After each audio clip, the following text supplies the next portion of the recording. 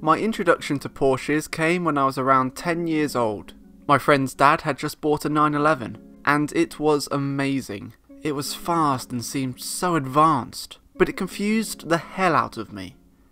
It had nothing to do with the car itself, but because my friend's dad never just called it the 911. He always called it the 996. I genuinely wasn't sure what the car was actually called. Is it a Porsche 996? Or is it a Porsche 911? And then I learnt about the Boxster.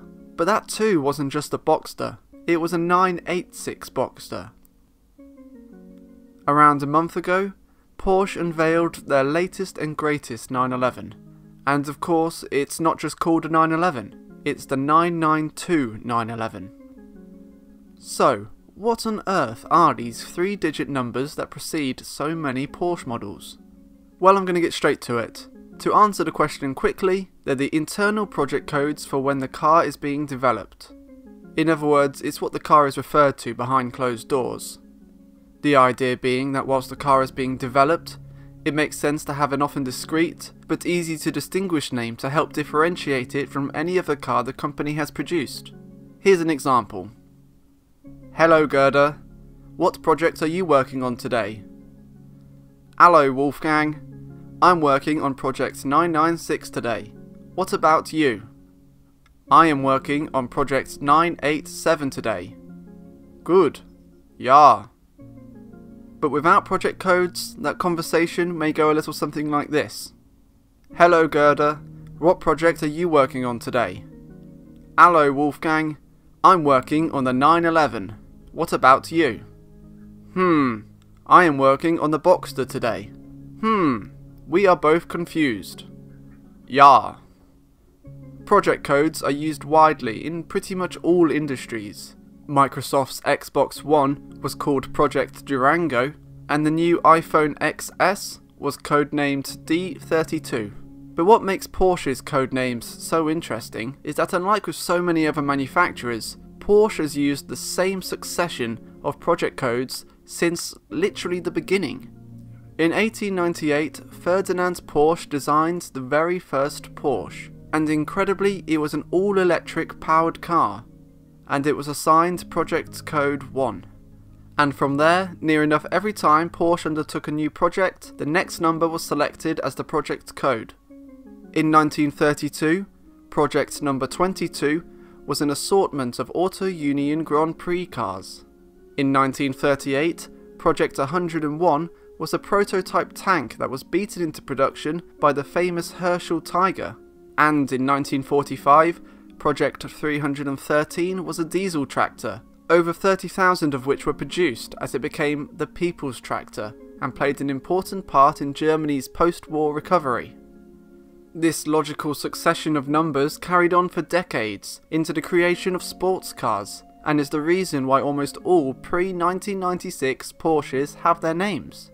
For example, the Porsche 356, the company's first ever sports car, was named so simply because it was project number 356.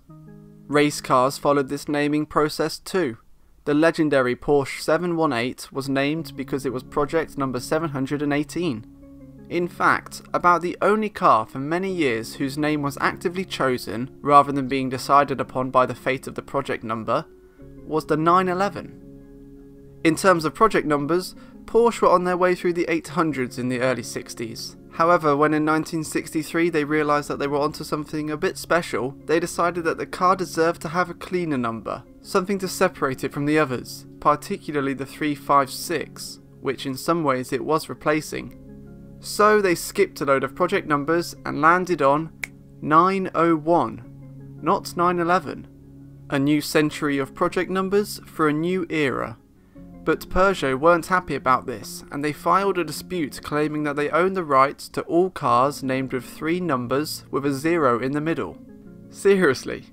And if Porsche wanted to sell their car in France, it needed a different name. So Porsche decided to change the name of their car, and for consistency's sake, they chose to make the change worldwide.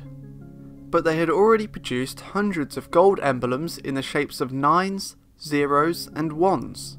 So rather than throw them out, they simply swapped out the 0s for 1s, and that's why the 911 name was chosen. But it does beg the question, why didn't they just call the car the 910 to save wasting all those gold zeros? Anyway, onwards.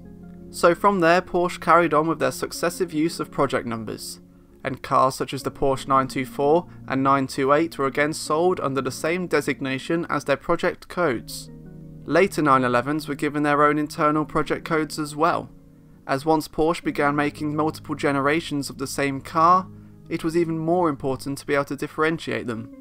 An example of this is the 964 911, unveiled a couple of years before the Porsche 968. So hopefully at this point things seem fairly clear and logical now. And it would have been so great if Porsche had been able to leave the project numbers as a lovely, simple indicator of whenabouts the cars were made. But in my opinion, they messed up. Porsche burned through the 900s with relative short-sightedness, using up what now must seem like precious project codes on small things such as transmissions and prototypes that would never see the light of day. They even used extra project numbers for different hand drive cars. For example, the left-hand drive 944 is project number 944, but the right-hand drive Porsche 944 is project number 945. Therefore, by 2004, Porsche were already unveiling project number 997, the 6th generation 911. Porsche were in a bit of a predicament. Logic suggests they could carry on using successive project numbers, break 1000 and maintain a chronological order to their production codes. But the 900 numbers had almost become synonymous with Porsche given the huge amount of success both on the road and track that the company had seen in the last century of projects. To leave the 900s behind would mean to shirk the excellent heritage they had worked so hard to procure. So Porsche began to double back. The Cayman and the second generation Boxster, unveiled in 2005, had their project number 987. The previous generation Boxster, unveiled in 1996, had been in development for many years, so its 986 project code was most likely chronological. But the second generation car, being just one project number up, certainly was not. The 7th generation 911 was given the project code 991, 6 numbers lower than the previous generation 911. These cars' project codes most likely took the place of relatively unknown or mothballed previous projects that had been assigned the type number years beforehand. For example, the multiple Le Mans winning 919 race car took the project code and therefore name of a 1969 prototype transmission. What this all means is in the future we get to see more Porsches with monikers beginning with the number 9, and hopefully get to feel a little bit of past glory when we do. But I fear it's at the expense of being able to simply and logically account for all the wonderful creations made by this company, which is a shame and I think could prove a real problem in the future.